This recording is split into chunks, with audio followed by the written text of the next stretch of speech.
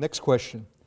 How many of you have a true study or library in your place of residence? Okay. Two? Two of you, if I'm seeing correctly. I've always envied that. A quiet place to actually do reading or studying, okay? I'm going to make a prediction. Many of you study in your bedroom, okay? How many of you study in your bedroom? We'll raise high so everybody can see. That's where I studied a lot, especially when I did go to community college.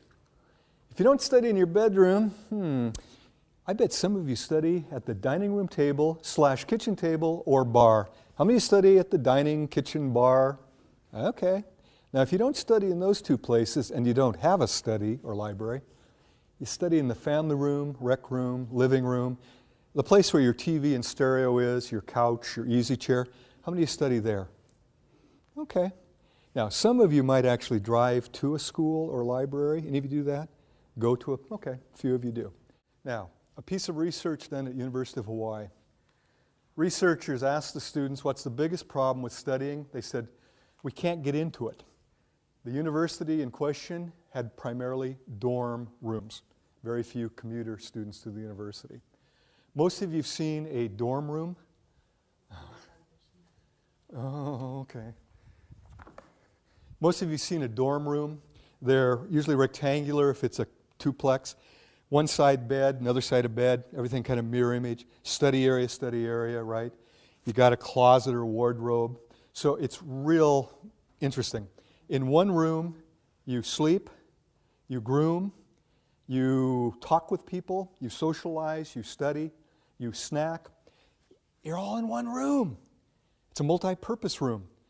And yet you're supposed to study. If your door is open, what happens? Everybody, hey, Lobdell, what's up? You know, and then they got to come in and talk to you.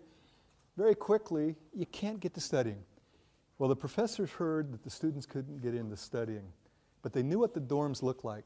In the Hawaiian dorms, all of the rooms had a gooseneck lamp.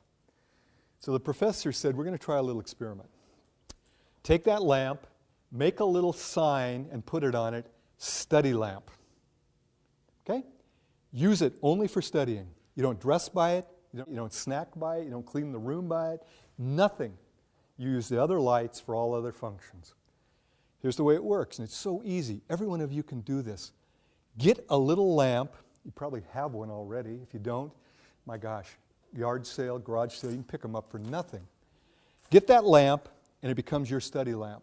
So if you have to study in your bedroom, turn your desk away from the bed.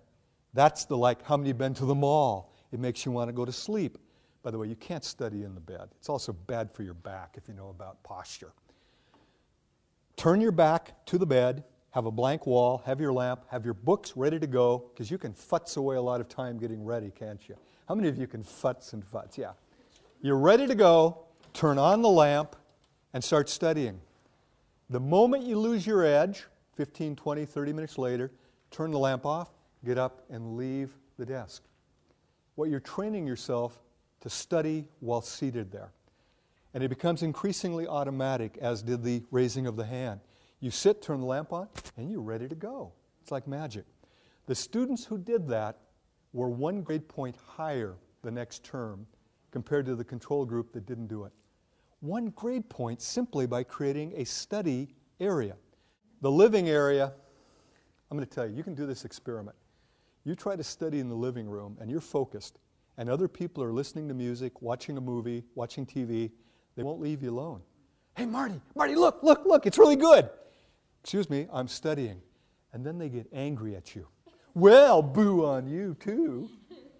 You can't study in the living area. It's not designed for that unless you're all by yourself. And you turn off the TV, turn down the stereo so it's truly background. If you're singing along to your favorite song, you're not studying. You're singing along to a song. Your brain has to be focused to be really studying, not time sharing back and forth between singing and studying. So living areas, very tough to create. But if that's where you have to do it, you bring your little study lamp in, everything else off, turn on your study lamp, and create a study there. Are you getting the idea? Now, I'm going to go through a lot of suggestions. Break it up into small chunks, reinforce it. Simple to do. Create a study area. Simple to do. And you'll be amazed if you take these ideas and do them. I'm going to make a challenge to all of you. It's so easy to sit through a presentation, say, yeah, it sounds good, and then walk away and do nothing. Technically, as a psychologist, if it doesn't change your behavior, you haven't learned it. It's just in your head. To be a true learning experience, you have to behave differently. So my hope is you all make a promise.